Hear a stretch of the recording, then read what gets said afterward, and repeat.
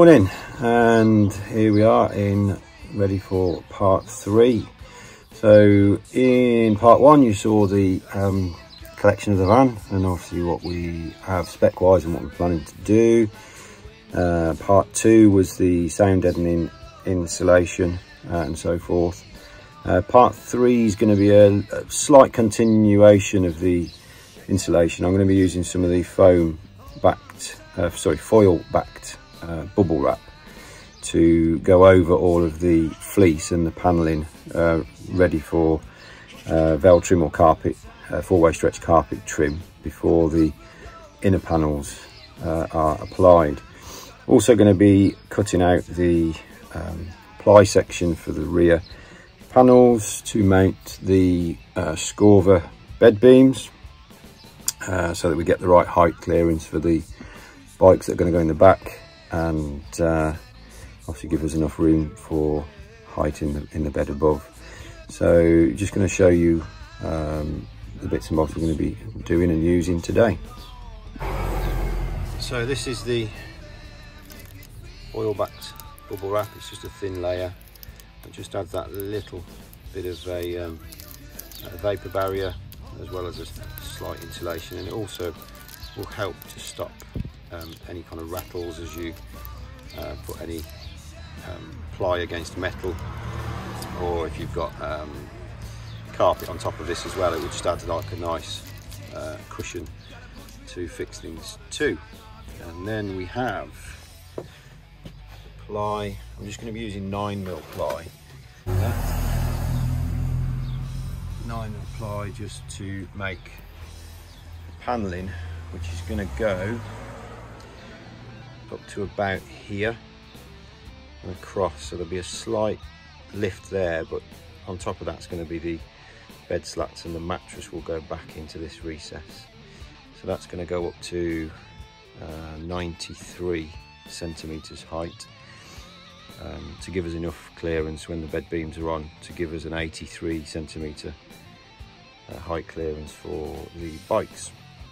So I will be foil trimming this section before I then mount those. I'm also going to be making the measurements to cut the relevant line. Push down hard when the time is right. Gotta go for gold when you feel the temptation. Gotta push real good for the time of your life. Take a hold for a real sensation. Gotta push down hard when the time is right. Gotta go for gold when you feel the temptation. Gotta push real good for the time of your life. So we started to trim around these little reinforcing beams. Used the high temperature spray adhesive just to pop that on, and then cut out the recess for where the kind of the headboard is going to go.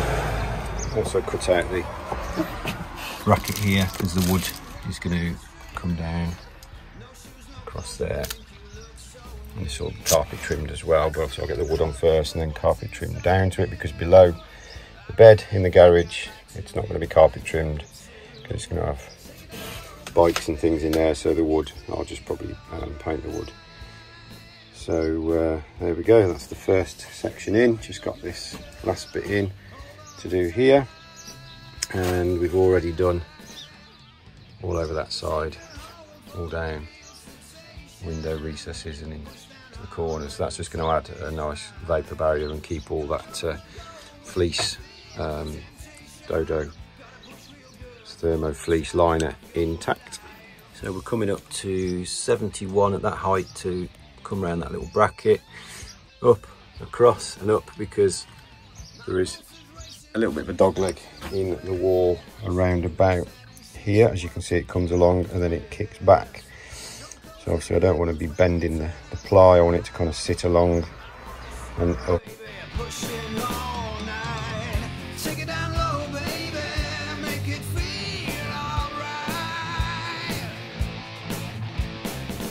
Morning, YouTubers.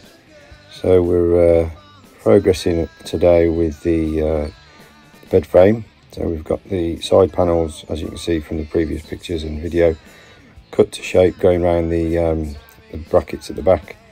I've marked off the holes I'm going to use to put the M6 bolts and lock nuts through to hold it, and then I'll use sparingly some self-tapper screws in certain places that I can't get a bolt through.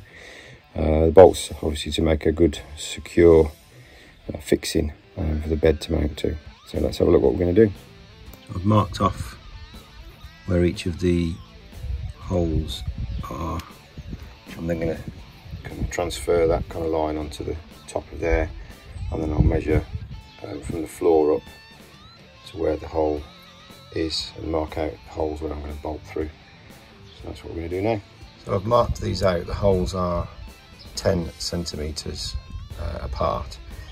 So I kind of eyed them up from the red lines on the back, and then measured from the end to the first one just to make sure I was in the right track, and then went along 10 centimetres every hole all the way to the end. So we'll drill the first pilot hole. I'll probably go somewhere in the middle, measure up how high we need to go, and we'll see if we're near enough on point. So I've gone with these M6 Allen bolts with a washer, penny washer, match that up with a 6 drill bit. That's the right size, and then we'll drill the pilot holes in.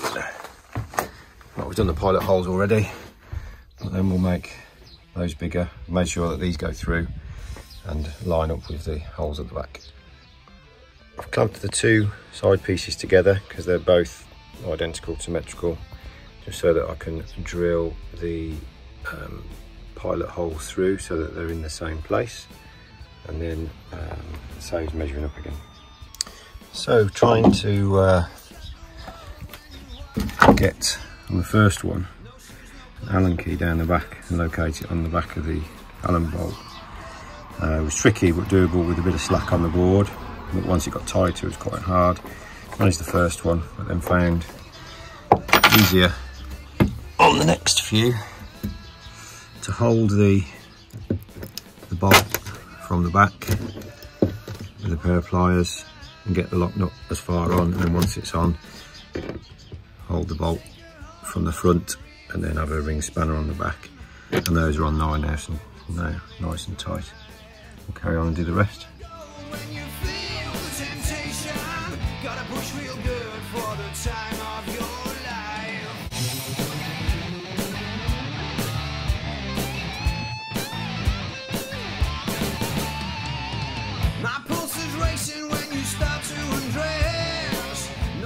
Ta-da! We have one bed beam in. So I'm just going to spin the camera around and I'll just show you what we've mounted this in, and now we're going to do those. Firstly, measured the height clearance needed for the fork mount for the bike, which is going to go just there. And as you can see here, I needed 81mm clearance to get the bike under, and then I could go up to 83mm for the handlebars. I then marked off the line that needed to be mounted. Put the bed beam mount straight onto the metal there. I've actually used, because I can't get bolts through that area, I've actually used these Dial 4.8 by 25mm long, but they're like a self tapper. See that there? So that self taps through the metal, and then you've got a decent thread, decent size head, so I could actually get a washer through. So there's a good support there, and as you'll see, there's not many screws everywhere. That's mounted right the way across the back for the first beam. The middle beam, which we mounted there, I will bolt through the top outer two. Might even be able to get a bolt through the middle one as well. And then this end will be self-tapped again through into the metal. So that will be pretty strong enough once the frame is all together. So First beam in, here's the acid test. Let's see if it supports my weight. And I think we're on. So, pretty solid. Middle one's going to be bolted. These are self-tapped through, but pretty sturdy there, straight into the frame. It's going to take the weight of 2 people. Job done.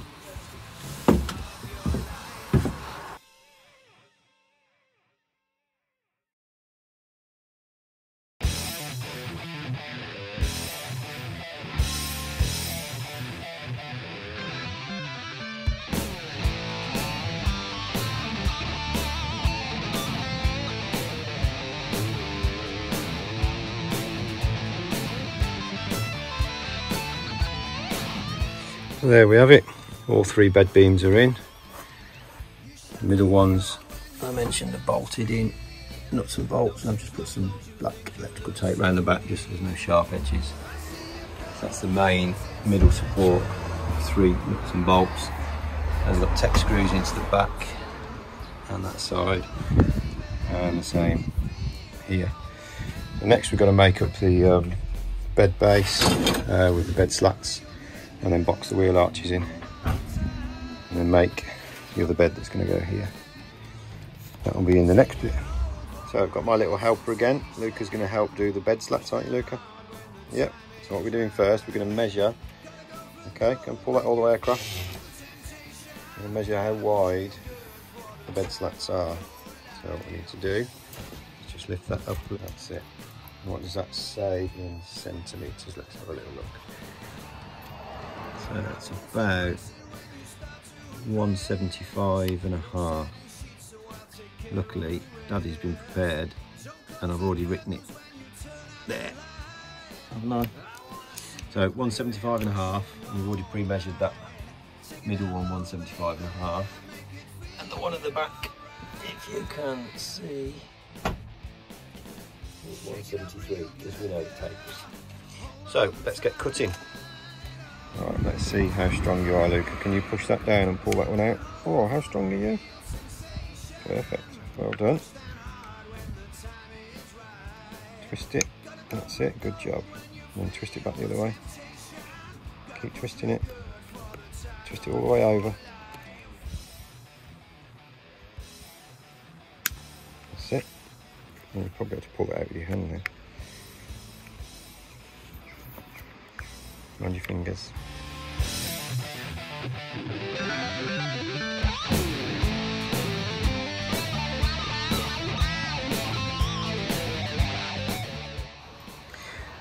So with the piece that we've cut off, we just align back up with the end just to drill the holes through so that they're in the right place.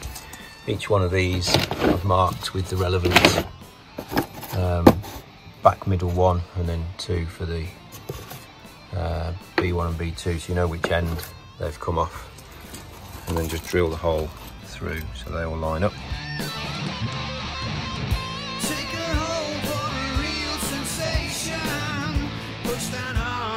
Time is right. Gotta go for gold when you feel the temptation. Gotta push real good for the time of your life. Take a hold for a real sensation. Gotta push down hard when... So we've got an absolutely perfect fit along that beam to there, and then halfway over that beam in between the bolts, and then the other bed beam will rest there and across to the back. And as you see from the pictures, it supports my weight as well as Luca. So if you like the video, don't forget to give it a thumbs up and like and subscribe, and please check out the music at YouTube Music, iTunes and Spotify.